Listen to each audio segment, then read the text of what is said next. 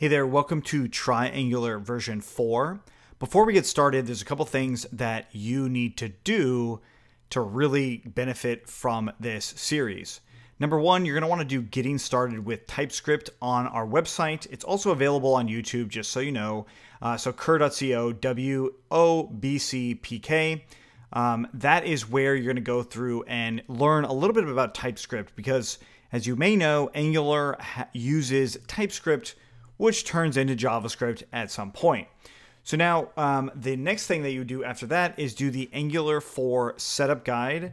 This right here is actually going to show you how to set up Angular CLI on your local computer. So I want you to do those two things. If you haven't done them, stop now and go check them out. If you are already somewhat familiar with Angular 2, then you can I'll assume that you already have Angular CLI installed and you can go ahead and jump in right here. So we're working with Angular version 4.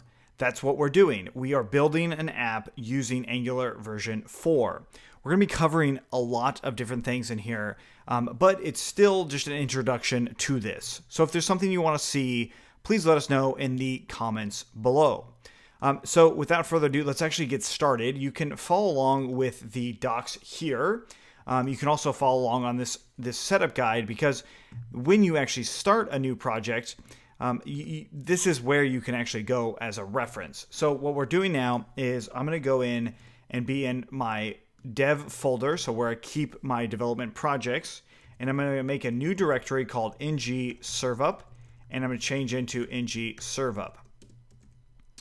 Oops, that meant to cd into ng servup. Okay, so in here, this is where I'm going to create my new app. So ng new, and I'll just call it servup.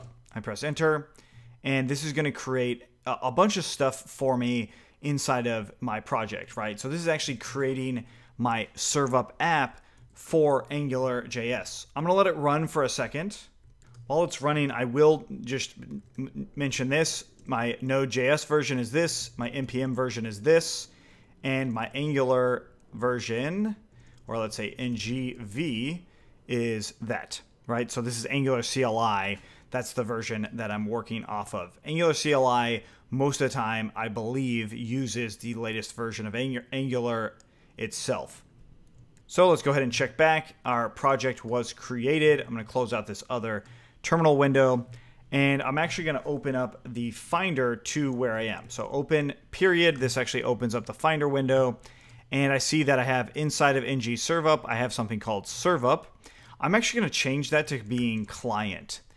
The reason I call it client is because then it's more like if we added a backend system, we would put that one in a backend folder or something like that. So that's why I put client. You probably know this already, but Angular is a client-side framework. So that means it handles everything on the user's side. That's essentially what it's doing. And it's really, really powerful for that. But a lot of times you'll need a back-end system to actually work with Angular. Something like Django or Node.js. Those are the things that you might end up using in the back-end. Now, in this one, we're not going to be connecting the back-end. Instead, we're going to be doing other things that are somewhat related to the backend and emulating having a backend. But for us, we're really just going to be focusing in on Angular itself. So what I want to do now is also add this into my text editor. I'm using Sublime Text, and I'm using Sublime Text version 3. So that's where that's coming from.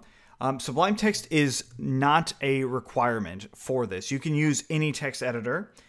So if you also are using Sublime Text, I also have the TypeScript package installed, which you can just install packages with package control. TypeScript package just allows me to have some syntax editing as I go. But the nice thing about Angular command line interface, or the NGV, so this stuff is actually going to give me error messages as well. So that's another aspect of things just to keep in mind as we're building this. So back into Sublime Text, I'm just going to add this project to, create a Sublime Text project for my Angular project by going into ng servup and grabbing, I'm just going to go ahead and grab the client itself. So the client folder, that's all I have. And then I'm going to go ahead and save this project as, and again, we're going to go into dev, ng serveup client, and I'll just call it ng servup.sublime project. Okay, so now that I've got this, let's go ahead and just really quickly in our project, I want to change into client. I'm going to go ng serve and press enter.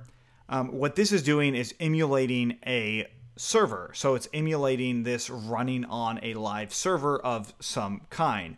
So I'm going to go ahead and grab that URL there, which is just localhost with the 4200 port. And I just go on there, and there we go. So our app is working now. Got everything started. That's really good. So in the next one, we'll actually start working in this. If you have any questions, let us know. Otherwise, let's keep going.